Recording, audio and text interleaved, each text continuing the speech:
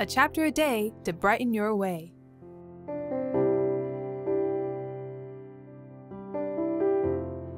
There's always light and hope in God's love.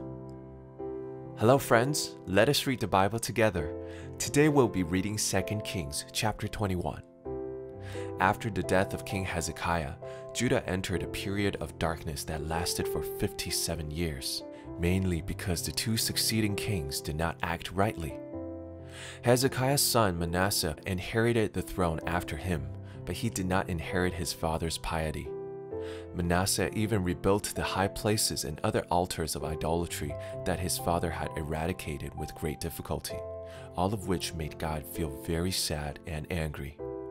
Let's read chapter 21 together.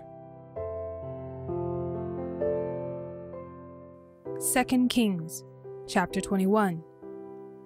Manasseh was 12 years old when he began to reign, and he reigned 55 years in Jerusalem. His mother's name was Hephzibah. And he did what was evil in the sight of the Lord, according to the despicable practices of the nations whom the Lord drove out before the people of Israel. For he rebuilt the high places that Hezekiah his father had destroyed, and he erected altars for Baal and made an Asherah, as Ahab king of Israel had done, and worshipped all the host of heaven and served them. And he built altars in the house of the Lord, of which the Lord had said, "In Jerusalem will I put my name." And he built altars for all the host of heaven in the two courts of the house of the Lord. And he burned his son as an offering, and used fortune-telling and omens, and dealt with mediums and with necromancers. He did much evil in the sight of the Lord, provoking him to anger. And the carved image of Asherah that he had made, he set in the house of which the Lord said to David and to Solomon his son, "In this house and in Jerusalem, which I have chosen out of all the tribes of Israel, I will put my name forever. And I will not cause the feet of Israel to wander any more out of the land that I gave to their fathers, if only they will be careful to do according to all that I have commanded them, and according to all the law that my servant Moses commanded them." But they did not listen, and Manasseh led them astray to do more evil than the nations had done, whom the Lord destroyed before the people of Israel.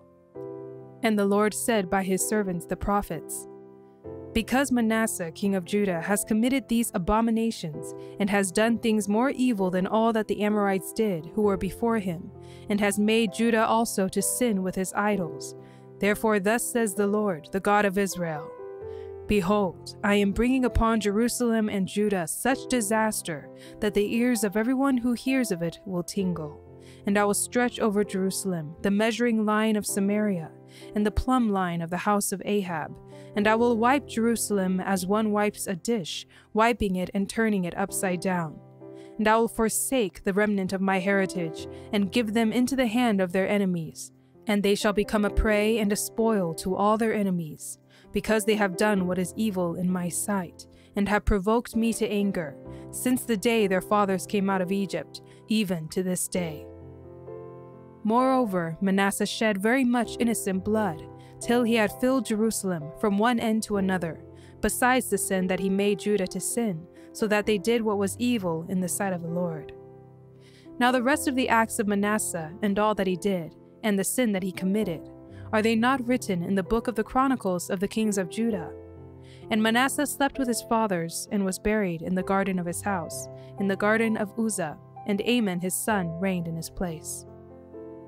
Amon was 22 years old when he began to reign, and he reigned 2 years in Jerusalem. His mother's name was Meshullemeth, the daughter of Harez of Jotbah.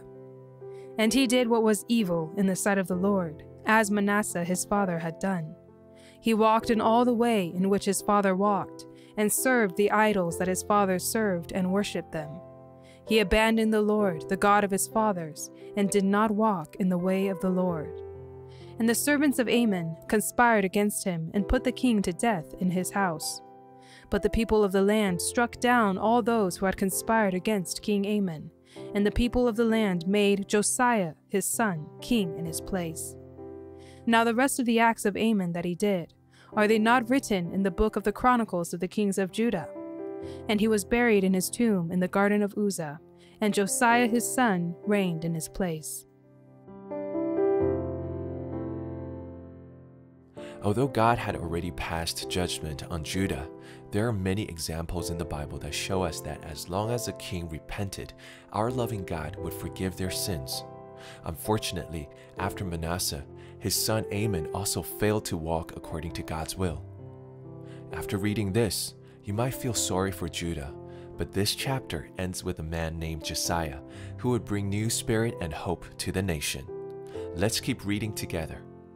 God's love is in every single page of the Bible, and it is all for the purpose of passing on the message of hope to you. Let's pray. Dear Jesus, thank you for allowing me to observe your unwavering determination throughout history as documented in the Bible, and for always allowing me to discover the light of hope in every darkness. In Jesus' name we pray. Amen. A chapter a day to brighten your way. See you tomorrow. Jesus loves you, and I love you too.